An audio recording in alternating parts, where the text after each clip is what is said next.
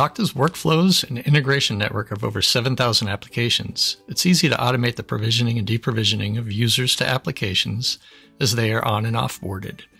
This helps to ensure users have the accesses they need on day one, and their accesses are removed as they leave. But we know the real world isn't as cut and dry. Active users might have licenses to applications they don't actually need or use.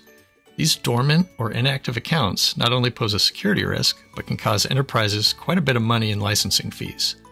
In this demonstration, we'll see how we can leverage capabilities within Okta Identity Governance to identify inactive users, review those users' accesses, and remediate unnecessary access. We use an Okta workflow template to discover these inactive accounts, and we'll use an access certification campaign to have these inactive users reviewed and possibly revoked. Before we get started, we'll need to ensure the Okta Workflows OAuth application has been granted the scopes required for our workflows.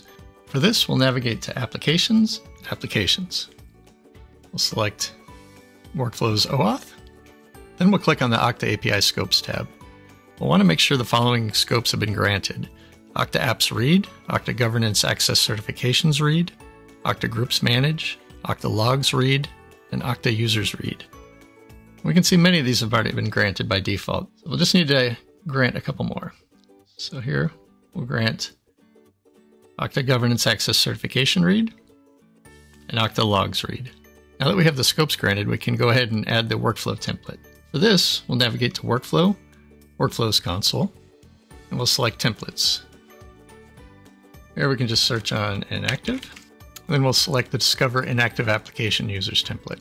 Now we just need to click the Add Template button. Now our workflows have been imported into our organization. We can see all of them are disabled. We'll just need to do a few things before we can enable these and run these. And that's to go into each flow and make sure that any connector is connected to the applications. So for Okta, we could use the information on the Okta Workflows OAuth app to make a connection.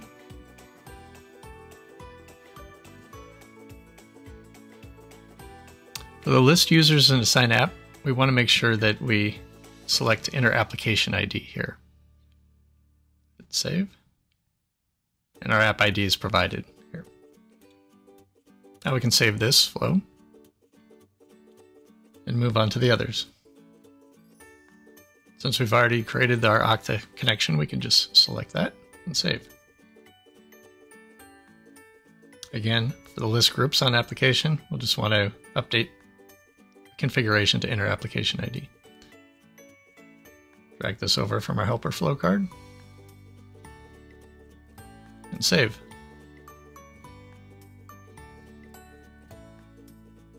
And for our last flow, we also have a connector to Slack. This can be changed out if you're using a different collaboration tool, or if you'd like to send a message by some other means like email. Here, I'm going to select my Slack connection. Here you want to choose your channel. This will be used to send notifications for users that are group assigned to the application, since they won't be automatically revoked.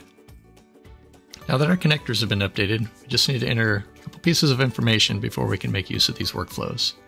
For the Discover and Review Inactive Users flow, we'll want to enter the application name for which we want to find inactive users. In this case, we're going to run this against the application 0.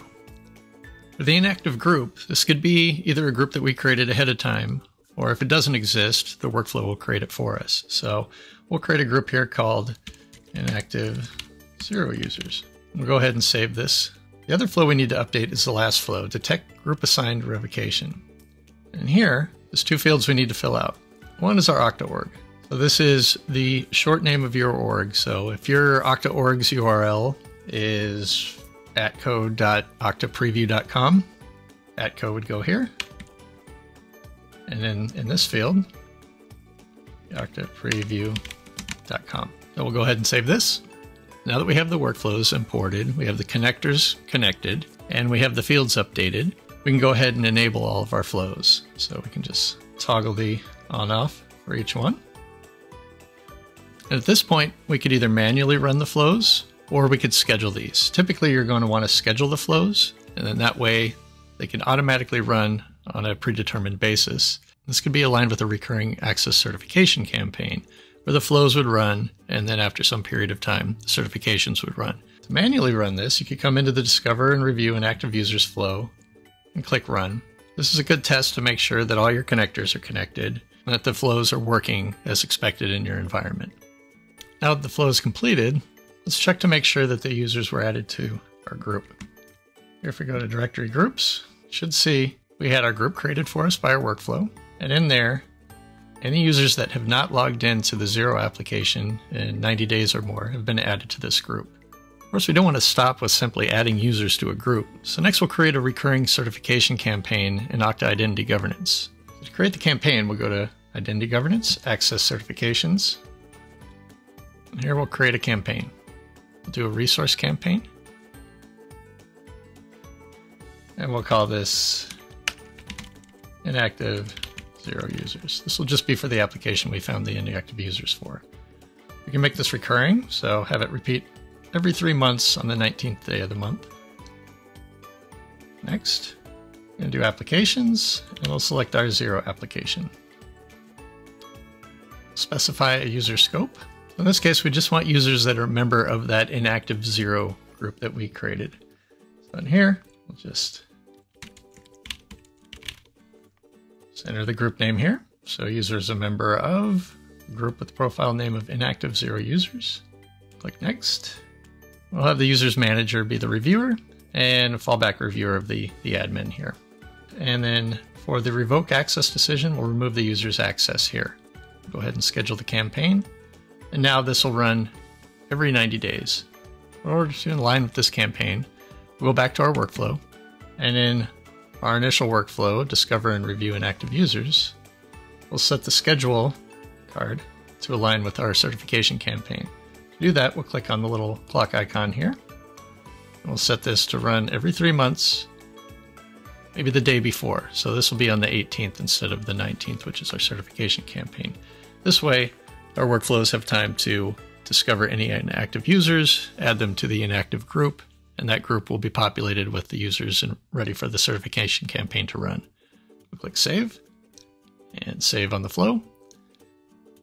And now every 3 months on the 18th, the workflows will run, users will be populated into the group, and the certification campaign will kick off on the next day. So let's see what this certification campaign does. We'll manually launch it right now. See, it's running here. It's found our 3 users that were in that group. Now let's see what happens when we revoke a couple accesses. This I'll log in as our certification reviewer. And I'll revoke a couple users. One, I'll revoke John Sampson, who was assigned directly to the application, and Samantha Stockton, who was assigned the application via group membership. For individually assigned users, their access will automatically be removed via Okta Lifecycle Management. But for group assigned users, a Slack notification will be sent for further review of the user and/or the group to see if the user should be removed from the group or if the group should no longer be assigned to the application. So here we see an example of a notification in Slack where we have information on the user, the application, the reviewer, any groups that assign the user to the application, the decision, revoke, the reason, and any other details. There's also some quick buttons to be able to review the user with a click of a button, or review the application or groups. So let's recap. We automated the discovery of inactive app users through Okta workflows, saving ourselves from manual reviews in the downstream application. We established recurring access reviews by informed stakeholders to make sure that the right access decisions are made, and we deprovisioned access to remove unnecessary access, delivering a clearer picture of the number of licenses the business needs. Next, you can take the additional step of setting up access requests for each of the applications, enabling an organization's workforce to easily request ad hoc accesses moving forward.